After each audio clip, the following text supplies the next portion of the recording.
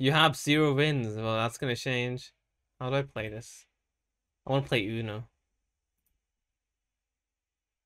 Oh, wait, NPC Uno. Okay, let's go. Let's go. Right. So we're gonna +2 the spot. Drawing 9 cards. The computer PC play +4, and it passes to the NPC 3. And okay, next we play number 2 because it's only able to. Unfortunately, I cannot play anything. Therefore, I'm forced to draw from a card pile. But I draw a 9, allow me to play it. Oh, he swaps. He swapped the colors to the exact same color. What a play! I draw another card. I draw a 5. I cannot play it. They play red cards. I skip the NPC 1, making him unable to play. They draw 2 cards.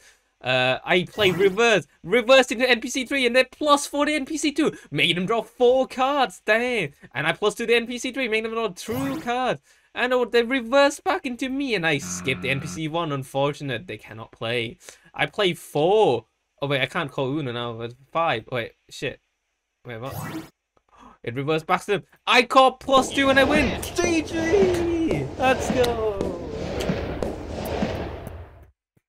Awesome. NPC 4 incoming. 1 for NPC 3 and 2 slow boy incoming. Everyone draws 7 cards at the start of the match. Oh, the first card draw is number 5. I skipped NPC 1. I'm making my play. NPC 2 play number 7. +4 me. No. I draw +4 card, unfortunately, and I get skipped, and I get additional +2, making me have it 12 cards.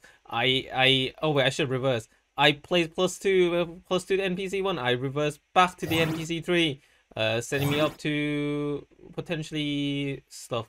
I play 4, and oh, NPC 2 gets +4, draw 4 cards. I get +2, skip.